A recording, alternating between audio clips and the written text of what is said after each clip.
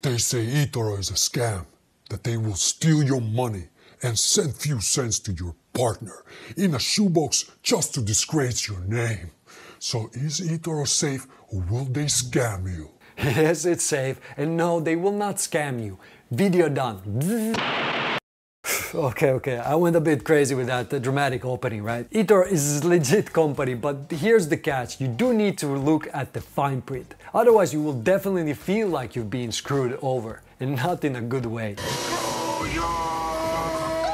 So let's take a look at what makes them legit and what you should look out for. And I also share some of my personal experiences so far with the platform because I've been with them 3 years. Hello internet people, my name is Robert. Glad to have you on board. So Etoro has been growing steadily in the last few years, and according to Similarweb, they have more than 125 million visits per month, mostly from European countries, with Italy leading the way.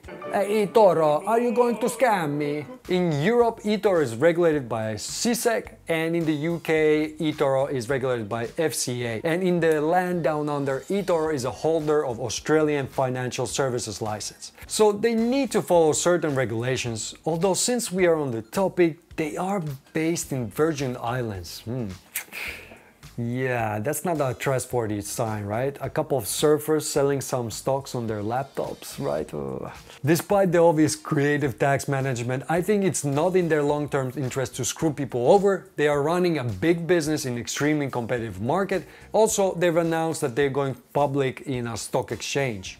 But let's take a look at the few of the most important things you need to know about Etoro. First of all, the zero commission is only for non-CFD and non-leveraged assets. So basically, most US stocks will be with zero spread fees, but you will still have to pay for the other fees, such as currency conversion fees or withdrawal fees of $5. The other assets, you will have spread fees and potentially overnight fees. And just remember, when leveraging, you're essentially dealing with CFDs, aka you pay Etoro spread fees. My detailed video about all Etoro fees with an Excel calculator will be in the description of this video. So keep an eye for the CFD mark when dealing with stocks, and you will see all the applied fees in the trade pop-up.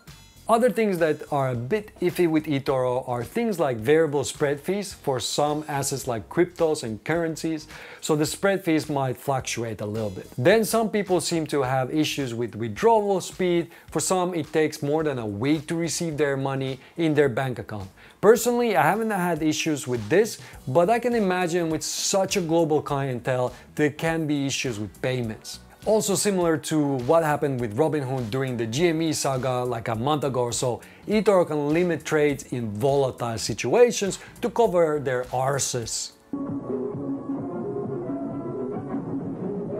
I'm not sure if they had some limitation on GME, but for sure they limited oil trades at the beginning of 2020. If you want a more in-depth overview of the pros and cons of Etoro, I actually have a separate video for that.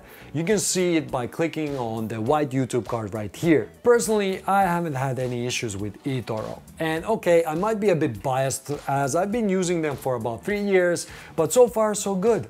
As long as you are aware of the certain and really annoying fine prints, you should be able to enjoy the platform and potentially invest successfully. So from my experience, Etoro has been good. I like that it's so easy to use and they have so many different assets. On the other hand, I'm also being very passive with Etoro. Just copy some of the traders and I let them do the work. So for me, Etoro has been super passive. I use another platform to actually trade for specific stocks, and also I like the community part of Etoro. You can always go and check it out what people are saying. I think comments are one of the fun part of the whole platform. But to be honest, if you're like a day trader, probably Etoro is not the best place for you. Neither if you're in cryptos, because that's really not what they're focusing on. The fees are way too high for that. But for stocks and just general investing, I think it's a great platform. For more details about all Etoro fees, check out the video right here.